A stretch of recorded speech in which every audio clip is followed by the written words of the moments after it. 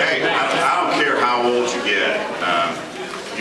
Life will never progress to the point where I cannot embarrass you a little bit. Oh, gee. It's one of life's true pleasures. Anyway, when you were 15, I took you out to dinner. If you remember, we went on vacation, your 15th birthday. I think it was Nicoletti's up on Big Bend.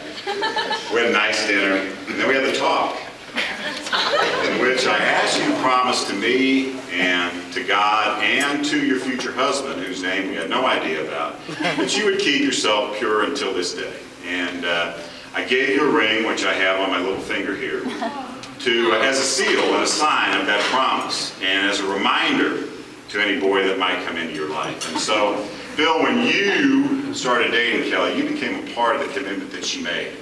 And you all have honored that commitment, and I'm so proud of you for doing that.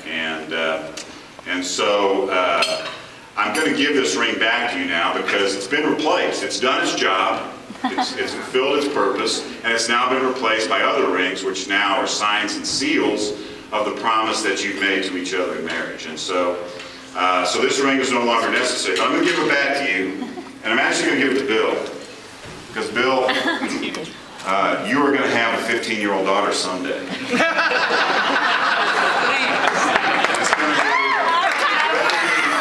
my granddaughter. And so I want that ring to be passed on as a legacy of obedience to God. And so if y'all would raise your glasses, a toast to commitments made, to promises kept, to obedience to God and to His Word, to His faithfulness in helping us stay obedient, to His grace when we fall, and to the legacy that we are setting forth this night for other generations. And finally, to the immeasurable love that a father has for his daughter and her new husband. Thank you all. Cheers.